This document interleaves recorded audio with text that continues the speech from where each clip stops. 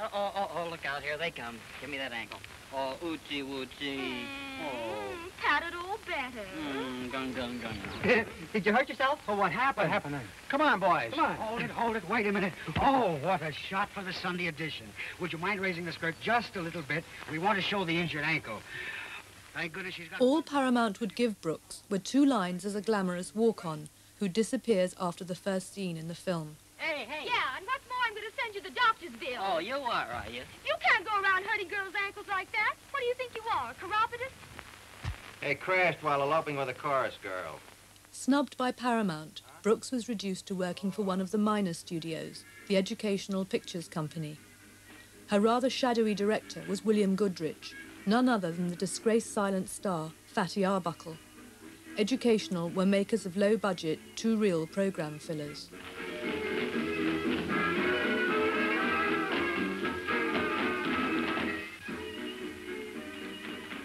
I got a job to do a film at Educational. I didn't know who the director was. I think they were 2 real comedies. I've forgotten what they were called. And I needed the money, so I took the job, and I got into this outfit, or whatever it was, and went on the set, and who was sitting there but Fatty Arbuckle, sitting in a chair.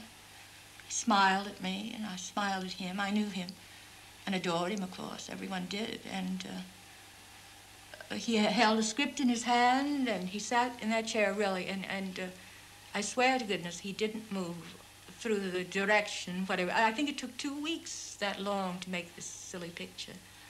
But he didn't move. He didn't pretend to be happy or pleased, or...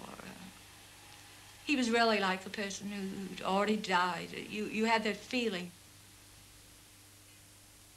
In 1936, Brooks made another desperate attempt to restart her career, but she was told she'd have to begin again, in the chorus. This still was circulated with the caption, "Louise Brooks, former star who deserted Hollywood 7 years ago at the height of her career, has come back to resume her work in pictures."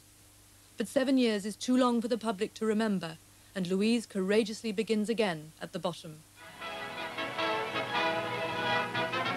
The quaint B series, The Three Musketeers, provided in 1938 the setting for Louise Brooks' last appearance in a Hollywood film. In the episode Overland Stage Raiders, she added romantic interest to the antics of the leading men, including the young John Wayne, whose career was about to take off as hers was about to finish. I think it's time you and I had some serious conversation. That's no lie. Why, you said that like you had the weight of the world on your shoulder. Maybe I have. Tony, it's something I've got to tell you. Something I should have told you a long time ago.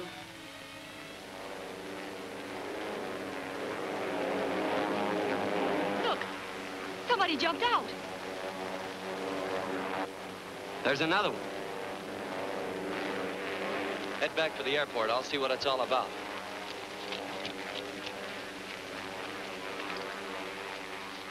I think Overland Stage Raiders is a little disappointing because Louise in that particular film had a fairly, even though she was the leading lady, had a fairly small part. And she had a totally new sort of modern hairstyle, so she didn't even look like the Louise Brooks we all knew.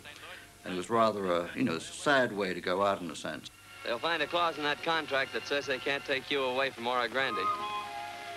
And that goes for you, too. Try to keep me away. If we need any more aviators, tell them about me and Wrong Way Corrigan. Okay, old man. Come on, let's go.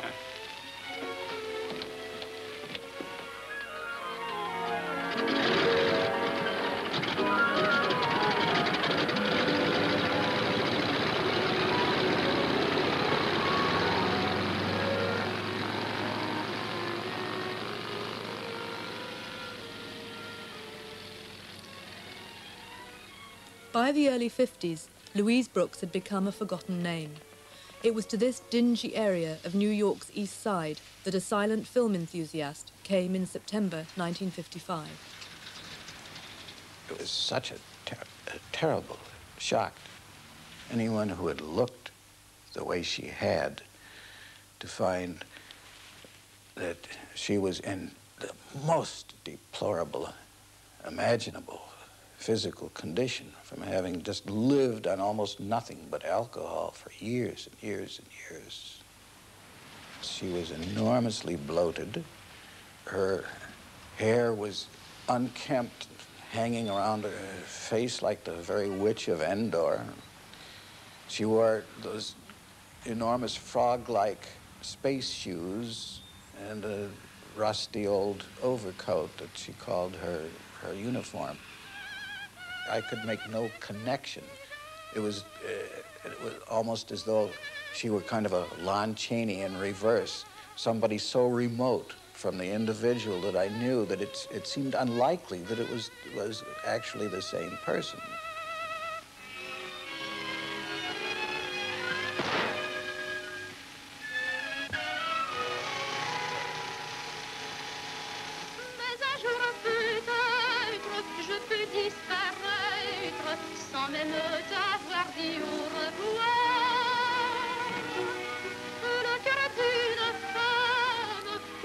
Obsessed by his vision of the former star, James Card set about the rehabilitation of Louise Brooks. Central to his strategy was moving her to the respectable town of Rochester, upstate New York, where he was curator of the Eastman Museum. It was in the museum's viewing theatre that he showed Brooks many of her films for the first time, including the postscript to her European career, Miss Europe, which had finally been made as Prix de Beauté in 1930.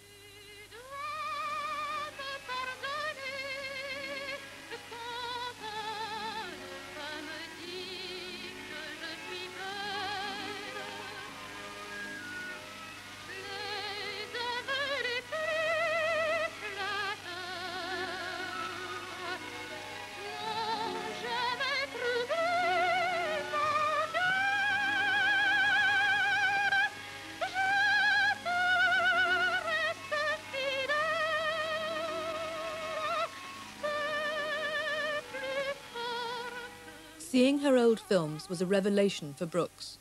She'd been contemptuous of her work as an actress, but now she began to re-evaluate her life in films. Part of this process was to write about her screen experiences, at first for the Eastman Museum Journal. She became known among film enthusiasts and began to make occasional appearances at festivals. At the Louise Brooks season at the Paris Cinémathèque in August 1959, Henri Langlois declared, "There is no Garbo, there is no Dietrich, there is only Louise Brooks." Her articles began to appear in film magazines in France and England. When she began to write, of course, she wrote for a whole series of magazines which were rather esoteric. They never had wide readership. And when Kenneth Tynan tracked her down and was able to write his really fabulous essay in the New Yorker, this changed everything. I thought, for some reason, that she may be dead because she hadn't made a film since, I think, 1938. And I was delighted to find she was alive and living in Rochester, New York, in a two-room apartment, not in poverty, but not in munificence either, living as an invalid, crippled with arthritis, in a state of extreme buoyancy, alone, but not lonely. The interest generated by Kenneth Tynan's New Yorker article brought about the publication of Lulu in Hollywood. Its worldwide success was an unexpected postscript to Brooks' career in movies. That's why I was never an actress. I never was in love with myself. I would go to a party and I'd see Dolores Del Rio and Constance Talmadge and Constance Bennett, all these beautiful women, and I'd say, "You're the ugliest one here. You're black and furry, you've got freckles, your dress is not as attractive." And in the end, so unless you can't be a great actress, unless you think you're beautiful, and it's of the essence.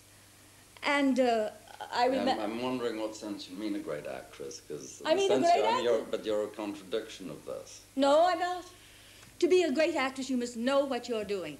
When I write my little piece, I know exactly what I'm doing. Yeah. When I acted, I hadn't the slightest idea what I was doing. I was simply playing myself, which is the hardest thing in the world to do.